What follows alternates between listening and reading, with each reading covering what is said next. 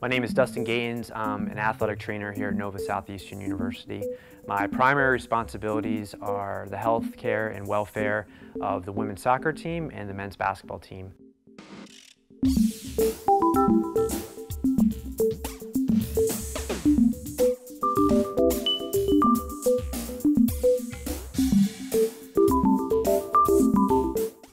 The mission of the athletic training staff is to provide the gold standard in healthcare for our student athletes so they can perform both on and off the field here at NSU.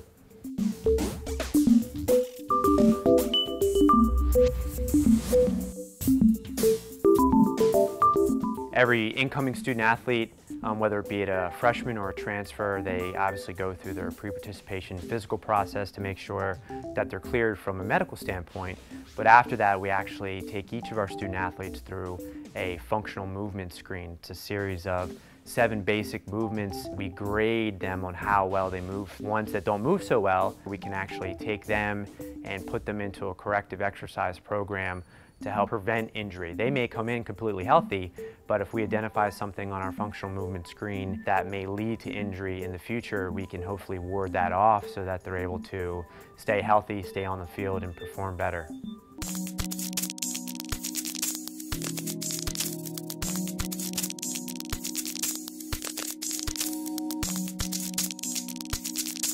One of the things I noticed was I had horrible squat technique.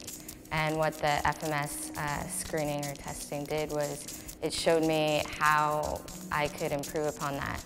And so going into the screening at the end of the year, I was able to fix my squat technique in order to have more precision as far as movement on the field and off the field.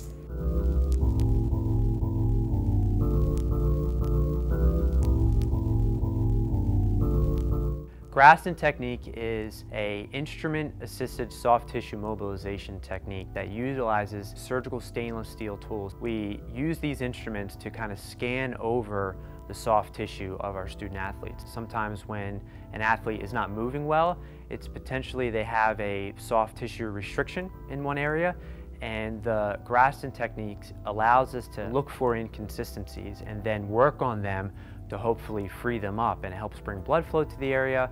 And a lot of our athletes find that in areas where they may be tight or immobile or limited, the Graston technique is a really quick, efficient way of identifying those limitations and then helping to correct them.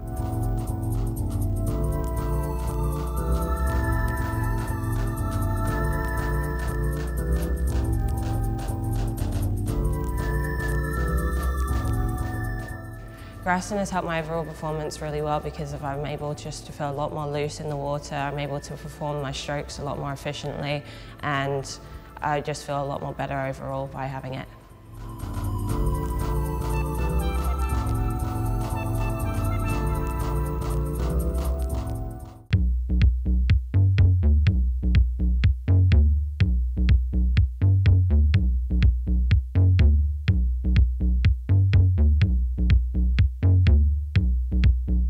The HydroWorks pool, other than our own hands as clinicians, is the greatest piece of rehabilitation equipment we have here in the athletic training room. It's a 6,000-gallon pool that has a treadmill in it. The treadmill, we're able to bring it up all the way to the surface so that a patient can walk right on, and we're able to drop it all the way down to 6 feet. So the athlete is able to move underwater, run underwater, walk underwater. It's excellent because the buoyancy of the water allows us to do more with an injured student athlete than we could on dry land. So if we put them in at about waist deep, they're only supporting about 50% of their body weight. If we put them about chest deep, they're only supporting about 25% of their body weight. Whether we're doing corrective exercises or formal rehabilitation from an injury, the HydroWorks pool allows us to do things earlier, quicker, faster, and with less stress on the athlete, so it's excellent. And even some of our intensive sports, like our cross countries, our tracks, our soccers, sometimes they'll get into HydroWorks and just jog or run and use it as an alternative to their normal land-based workouts that they do.